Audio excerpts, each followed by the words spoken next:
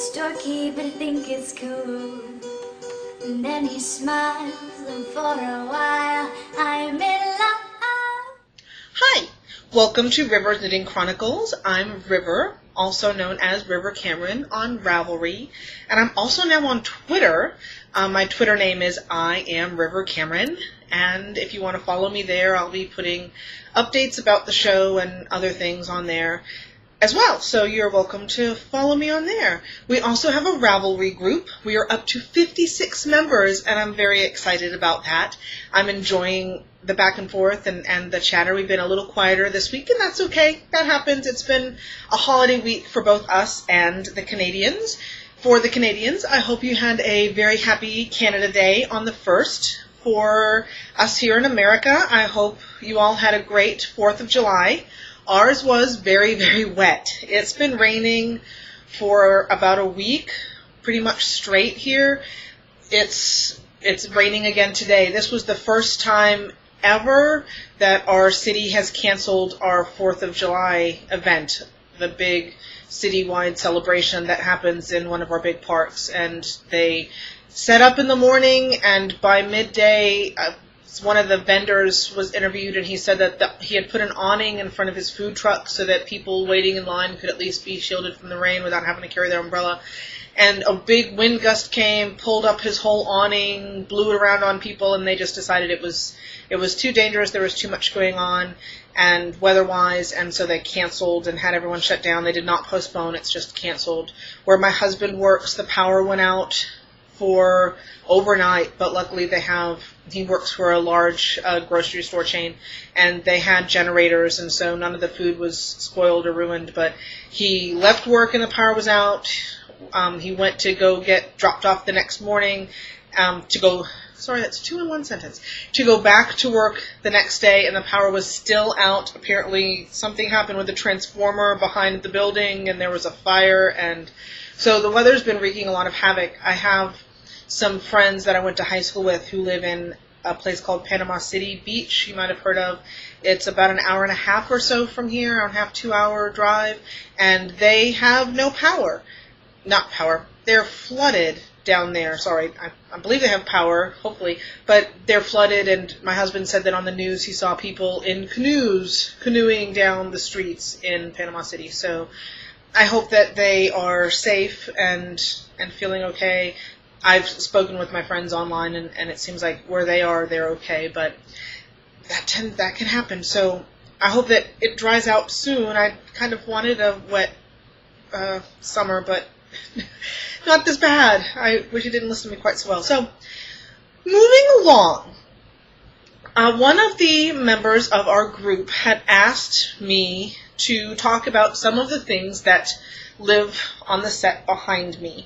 And so I'm going to pick one pile. I'm not going to do all of them in one show, but I'm going to do one pile at a time so you can see the things that I haven't talked about yet. And so I'm going to start with this pile here. These are my hats, and they actually live, right now they're on top of my yarn scale. If you don't have a yarn scale, when I first started knitting, I thought, why on earth would I need a electronic kitchen scale for knitting? That doesn't make any sense. It's been so useful, helping me figure out exactly how much yarn I have left, exactly how much further I have to go in things that I know it's so many yards, and it's been great. And it was well worth the investment. I want to say that I got it on sale at Target. It was under $20, and I didn't want to get it because I thought, that's a skein of yarn. Most everything I measure in, could I have bought a skein of yarn for that cost? It was a skein of yarn, and I didn't want to, but I finally bit the bullet, and instead of having to guesstimate, I went ahead and got it, and it's been great. I've just loved having it. So, totally advise if you don't have one yet, get a yarn scale. Okay, so these are the hats that I've knit in my lifetime. This is the first hat I ever knit, and it was for the House Cup. I want to say it was for Quidditch. It is called A Practical Animal Crackers Hat, and it is by Becca Evans. This one is a free pattern on Ravelry. It tends to run small because I was making it for me and it barely fits my son. But other than that, it's a great pattern. I want to say I did this a few months after, it was in May of 2011, I believe. So I did this just a few months after learning how to knit, and I believe I used pretty much all Lion brand. I couldn't tell you the colors at this point because I didn't put them in on the Ravelry project page. But it was my first color work and my first hat, and I keep going the wrong way. I think it turned out really great. It's got these wonderful little braidy edges and the braided little top thing. I think it's hilarious. If I do it again, I would definitely increase the number of repeats so that I could actually wear it for me. But as it is, it looks adorable. If you look on my project page, my son is modeling it, and it's just the cutest thing ever. And so it is called a Practical Animal Crackers hat. It was great for learning stranded knitting. I'm not easily intimidated, I guess, when it comes to knitting, because this is a lot of colors and a lot of floats. There's my floats. But I just said, okay, and I just did it. And it wasn't difficult at all. It was, the charts were easy to read. The colors were easy to find. There's a hat in, I can't remember which film, but Rupert Grint, the actor who plays Ronald Weasley, wears it in one of the scenes, and he roars like a lion in it. And so, Practical Animal Crackers hat. The next hat, it has the incredibly creative name of Number 11 Lace Beret. It actually is a pattern from, having trouble with my charger, and I have a feeling I'm going to have to replace that soon. But Number 11 Lace Beret, and it is one of the very few things in my life I have knit from a magazine. I love knitting magazines, love, love, love knitting magazines. I buy them a lot. I very rarely actually knit the patterns I see in them. I buy them because I see patterns I want to knit, I see patterns that I like, I just rarely actually do it. But this is one of the few that I did. The mistake I made is I didn't use a stretchy bind off at all. Like, notice, it's not going anywhere, and I can't get this on my head.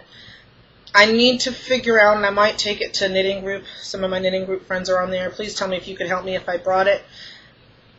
I don't know how to rip out the bind off without completely ruining the edge of this hat or having it lose stitches and turn into a big old mess. But there's got to be some way to get this bind off out and to do something stretchy so I could actually wear this hat, because it's really pretty. I did it. Okay, so it's the Number 11 Lace Beret. It's by Deborah Newton, and it was in Vogue Knitting Spring Summer 2011. The example in the magazine was knit in cotton, but I did this in Malabrigo Silky Merino DK.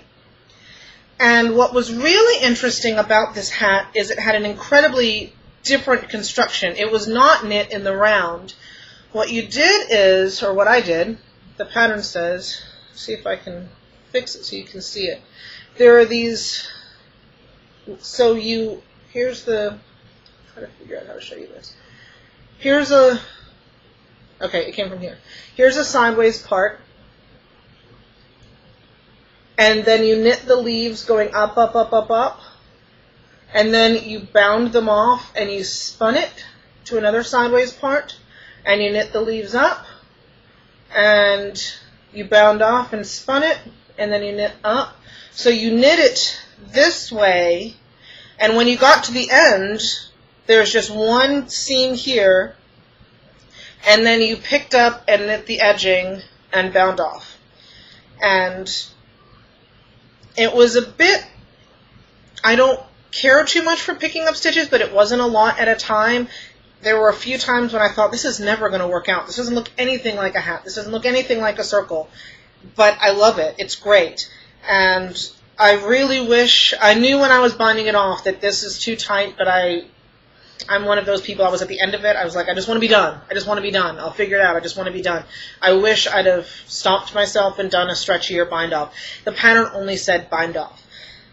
That's part of one of the things that I don't like about magazine patterns is to save space. They don't have really, really explicit, I guess, user error. I should have known to do a stretchy bind off, but I was a newer, in my defense, I was a newer knitter at the time, and so I really didn't, I realized as it was happening what was happening, but I didn't stop myself, but I wish that it had specified a bind off that was a little more stretchier. I did manage to get a plate in here to, it was funny, I managed to get a plate in here to block it, so you can see that it looks really big.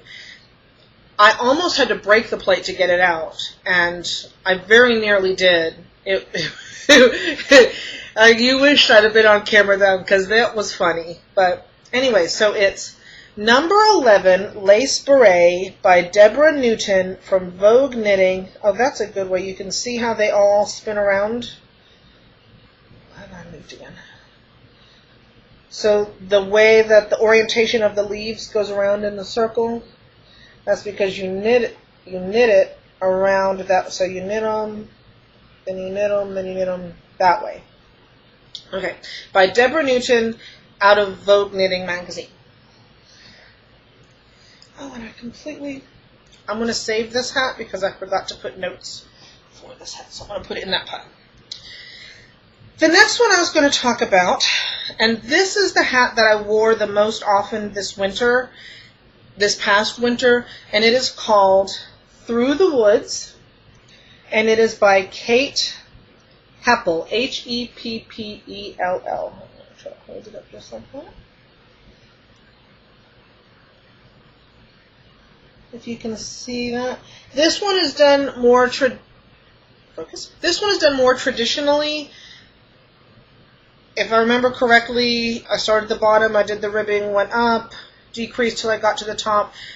This was my first hat like that, and so I had a little bit of trouble right here at the... It looks fine, but when I was doing it, I felt a little lost and confused. I want to say I went down to DPNs, and I'm not very used to DPNs. I do my socks magic loop and things like that, and so I think having all of those needles sticking out, trying to poke into me, I think that was my problem. But it looks fine. I did it in Malabrigo worsted, as you can tell, so in places it's starting to felt on itself. But it's super cute. I really like it. The students loved it. They kept saying, when are you going to knit me a hat like that? And I kept saying, never. I'll teach you how to knit, but I'm not going to do it for you. And none took me up on that. I don't understand why. But anyway, it is called Through the Woods. It is by Kate Heppell. And even though it's a lace hat, it was really warm, especially here in Florida when we don't get too terribly cold. But it's really pretty, and I enjoyed it immensely and wore it a lot this past winter. The final one I want to talk about is, it doesn't look at all like the pattern pictures do because it's a very different color choice that I made, but it is the Beaumont Tam by Jared Flood. And the ones on the pattern page are in red and white, so it looks very different. This hat won me one of those blue ribbons up there. I want to say it was in the other category. I don't think they had a hat category, but there were a lot of hats, and she said they might add an actual hat category for this upcoming year. But I won first place for this, and if I were to make, as beautiful as the yarn is, and I love, if you can see from the sides what the colors did, this is actually out of Knit Picks Chroma in the fingering, and it was, I can't remember what the colorways were called, but it was the brown, and then this was one of those long color change colors, so it turned to orange as I got nearer to the top. My problem with it is that it's so... Chroma is so soft and squishy that it's got no, it just kind of hangs there. It's blocked just like the other hat, but instead of wanting to be in a blocked shape, it just kind of wants to go blah. That pattern comes with either this tam beret or with a more skull cappy kind of design to it.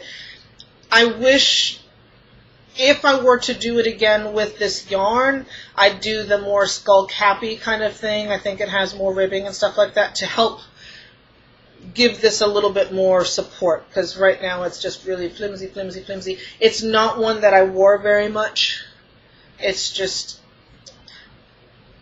I don't know, it just seemed like it's pretty. I enjoyed knitting it. I really like this hat. It's not one that I gravitated toward, or the blue one I could throw it on and I kind of would always know what it would look like. The fact that it's so soft and smushy, I was worried that it would just not look right on. So that is this pile, and that's pretty much all except for the one. I can't believe I left that hat off. Except for that one hat. That's pretty much all of the hats that I have completed. I've started a few others, but that's it. So most of those patterns, with the exception of the Animal Crackers hat, those are all pay patterns. And I don't have a problem with paying for patterns. I'm not wealthy by any stretch of the imagination. I teach high school in a state with pretty low pay rates for teachers, and I'm 7 years in, so I'm not pretty far up the pay scale. But I still I like that I can pay the person who made something for what they did. I like that immediacy of it. I like that intimacy of it. I like that I can pay that person, and if I have a question, I can PM that person. I can write a message to them, and I rarely have to do that, but when I have, they've gotten back to me immediately or pretty close to it. I like that they can then see what I did with their work. My Harry Potter shawl, Steve Plummer put it as one of the examples on the pattern page for other people to see, so they can see what it looks like when they knit it up. I love that about our community, and about the immediacy of not having all of those people stuck in the middle. And I don't consider Ravelry to be stuck in the middle. I consider it more like a vehicle to help put two people together. I enjoy that I'm helping create and working in this great little mini economy that we've got here, where we pay the designer, and they're designing so that they have money to buy yarn from the indie yarn dyer who's dyeing, so they have money to buy patterns from the, it all goes together, and we all support each other, and it's very immediate and very close. There was this, to keep the negative talk to a minimum, I'm going to try to really truncate this, but there was this man who came into Ravelry. I don't know if you saw it. It was one about 6 weeks ago or so, and he started a group with the description of all patterns should be free, and a lot of people went, huh? When I go onto Ravelry, it goes straight to that group page. So the reason I saw it was that it was, if you don't go to that page often, there are your groups listed, and then it'll show you the newest created groups.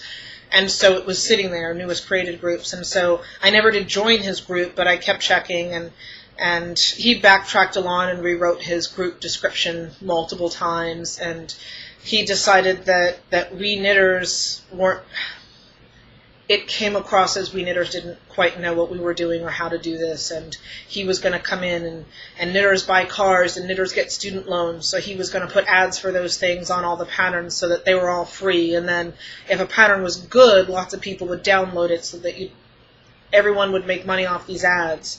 And we'd no longer be dealing it was just, it didn't make a lot of sense. It felt very disrespectful, and I tried to explain to him, because he did not knit. He was not a knitter. But I tried to explain to him using terms I thought he would understand, and I said it's like we would rather go to a farmer's market than go to Walmart. And it wasn't dissing Walmart. I go to Walmart a lot. But I don't deal with the people who bake the cookies and put them in the packaging and label them Nabisco when I go to Walmart. Do you understand? I go to the farmer's market and I deal with the person who planted it and grew it and plucked it and picked it and sold it to me. I buy a pattern from the designer who sat down and thought it through, and I get to interact and have that immediacy, that intimacy of that relationship that you don't get at a big superstore like Walmart. And I personally don't think that knitters need that person in between, and I'm guessing he agreed because his whole thing was supposed to happen in June, and it is now July, and nothing has happened, and he seems to have abandoned ship. I'll admit, I keep checking that group every once in a while to see if he's come back and tried to get back in our stuff. But anyway, so I appreciate designers. I don't buy a gazillion patterns. I'm not loaded, but I buy patterns from designers that I really love and that I really appreciate. And I don't think I've ever bought a pattern where I was scratching my head and thought, this wasn't worth every pattern I've bought has been so worth my money. And so what I wanted to talk about for our question of the week is, if you could please go to the group and join the group or don't join the group, that's up to you.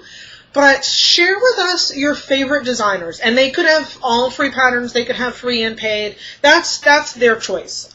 I'm supporting them by knitting the free ones and the paid ones and rah-rahing them on both occasions. But they could just design free, they could just design paid, but who really stands out to you as, this is an amazing designer, they put together some amazing patterns, they're easy to read, they're easy to understand, they're accessible, they have a group, or they check if you make a comment on the pattern page, they get back to you. You know, those really stand out. Yay for our community and for each other pattern designers. So what I want you to do is share yours, and I've already shared mine on this show, and I'll start the first post with that. That, of course, is Belly Button Knits, and I'm not going to take time to re-show those socks because I've shown them already, but her patterns are incredible. And if you've never knit a pair of socks in your life, I really think you could pick up her pattern and with a little bit of help get the whole thing done without a problem, because they're that succinct, they're that well written. So share with me and share with everyone else in the group, please. So we'll all have our quays. I call them quays, but I'm pretty sure it's cues. Grow by leaps and bounds with lots of new designers and lots of new favorite patterns. Okay, on to what I am knitting this week. And it's absolutely nothing you haven't seen before, but they are further along. I did work a little bit on my cowl. I hope that you can tell the difference. I think I need to get some of those locking stitch markers so that you guys can see that I actually have moved up some. This is where we are, and I'm not going to spend too much time on it, but in case this is your first episode, I want you to get to see it. And again, I have done some work on it. It is called the Geyer Cowl. It is by Elizabeth Elliott.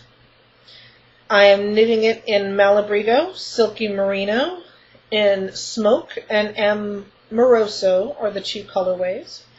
I am knitting it on US 7s, which are 4.5 millimeters. I believe the pattern calls for 6, but I'm a very tight knitter, so I almost always go up at least 1, if not 2 needle sizes. What will happen when I finish, and I'm very close to being done with the color work, very, very close. I'll have another brown border, and then I will knit the equivalent of another cowl, but it will barber pole stripe. Then that goes on the inside, and I seam the two edges together, so it will become a reversible cowl. I don't really have a deadline for that. I'd like it finished by the 1st of September, or I'd like to finish it, I think, on the 1st of September. I can turn it in for detention at the Harry Potter House Cup if I do that. So it's got a long deadline from now. So that's one that if I'm kind of bored with what else I'm doing, I kind of pick up and work on. So that's the Geyer Cowl. This has gotten a lot of work. I was hoping to be done with the one sock by today, but by the time I recorded today, but my sweater was calling me. So it's called the Lebowski, or Lebowski, and it is a sock pattern by Star Athena. I'm going to try to hold it so there's the leg. I'm on the foot, and I have done the heel.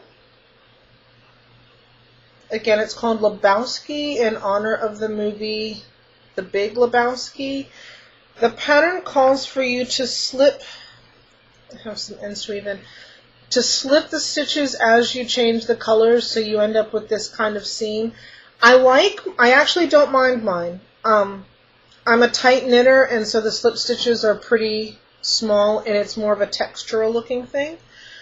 I'll show you how my heel looks on the inside. This was my first intarsia, and I don't think I did that bad. This camera is driving me crazy today. I did the very bottom through the tail feathers stranded because they were 2 stitches, 2 stitches, 2 stitches, and it just didn't make sense to try to do that many strings. But there is, I'm glad I did the body of the eagle intarsia. I think that that looks better. I am going to finish this sock. I don't think I'm going to do its mate. It's too big. That's my fault.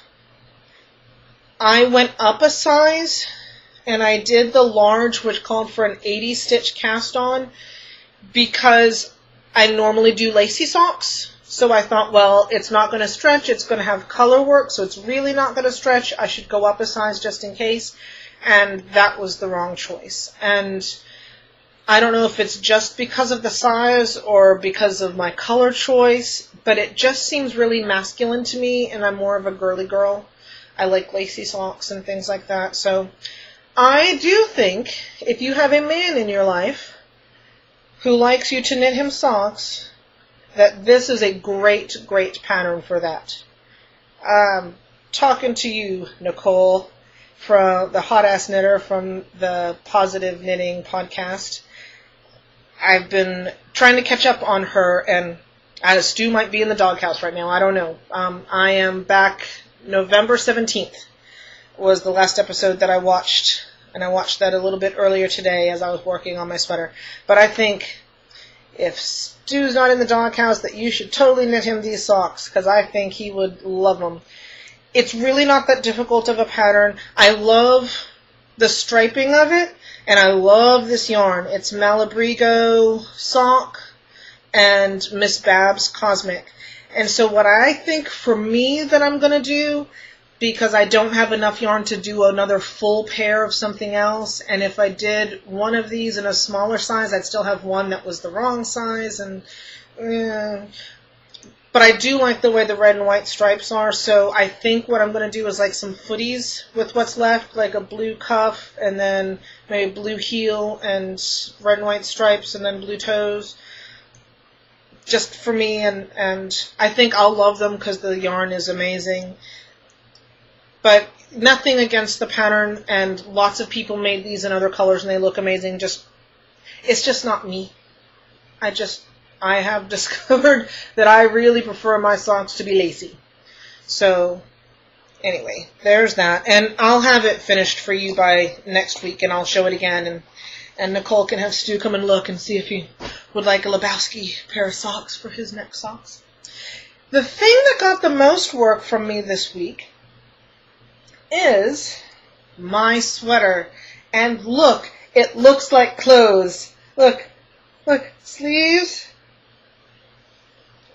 Okay, so they're not sleeves, but they're the place where sleeves go. And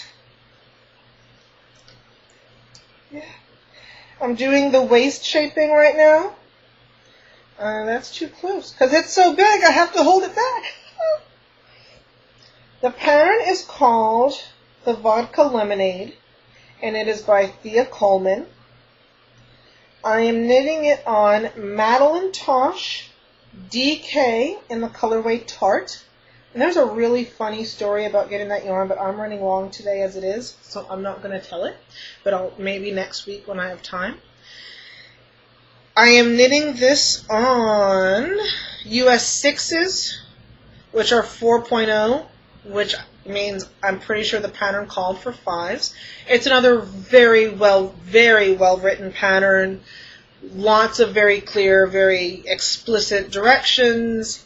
She did she was on the Web's audio podcast June 28th, I believe was the date, and so I listened to that and kind of listened to her to explain her design ideas and all of that, and if you like audio podcasts and haven't heard that one, go give it and like her designing, go give it a listen. It's not very long, 15, I think, maybe minutes. So there is my sweater, and my plan is by next episode to be working on the sleeves. So that's my hope. But I'm very, very proud. And I very nearly wore it, but it's really hot in here, even with the air conditioner running. And without bright sun, it was still too... And it's this light, I think. In case you can't tell the difference, I have my curtains open, I have my lights on like normal in here, but it just wasn't enough. And so I was completely dark on this side. I looked like a Batman supervillain. So I got my table lamp that normally sits over there, and the best I could put it is right here. So I probably look a bit funkier than usual, but otherwise you wouldn't be able to see anything on this side or on this side of my face. So I wanted to be able to see me. So the only thing that's coming up, and I'm running a bit long, so there is a local event coming up. So if you are in Tallahassee or in the Tallahassee area, or will be coming this way on July 20th, a different local yarn shop than the Fiber Festival in November is being held by Really Knit Stuff. But on July 20th, Yarn Therapy, which is right on Thomasville Road, very close to Monroe, which is the main road that runs through Tallahassee, Yarn Therapy is running a Cascade yarn tasting. It's being hosted by Cascade. It runs from noon until 3. There are going to be refreshments. There are going to be door prizes. It's BYON, which is bring your own needles. And you get to play with all of the Cascade yarns. Apparently they have some new bases and new things coming out. So that's going to be all set up. And you get to meet everyone. We have 4 yarn shops. We have to have a pretty big yarn community here in Tallahassee. So even you House Club ladies in Jacksonville, y'all can drive over and participate and have a good time. And I'd love to meet you, and you get to see kind of what we have here in Tallahassee. And so that is July 20th. And I plan on going, and hopefully I can give you a full report. I might hold off that weekend and wait until I'm back, and so film a day later. We'll see about that. But so I will be there. And I hope to see you there. So July 20th at Yarn Therapy. And in the show notes, I will put a link to the Facebook event and to their group so you can check them out if you are relatively local but haven't. I think most people in Tallahassee who knit know where they are. But if you're on the outskirts or maybe right over the border in Georgia or something and haven't been there, you can kind of figure them out. Okay. So thank you very much for watching. We're a little bit long today, so thank you for your patience. The show notes live on the blog, which is riversknittingchronicles.com, which is pretty easy to remember. You can also watch these episodes on YouTube, and it's called Knitting Chronicles, but I think if you search Rivers Knitting Chronicles, you'll also get to the YouTube channel. I'm also on iTunes, Rivers Knitting Chronicles on iTunes, so I'm searchable there, and all of the episodes are there. I have not been able to get episode 1 or 2 to work for me from iTunes, but I have not gotten any messages that it's been tough for anyone else, and I have an older computer, so I'm hoping that it's okay.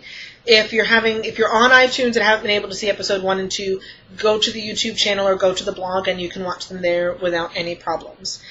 I'm also on Twitter. Like I said earlier, I am River Cameron on Twitter, so you can follow me on there. And so that's how I'm reachable. And thank you very much for watching, and I hope to see you next week. Bye.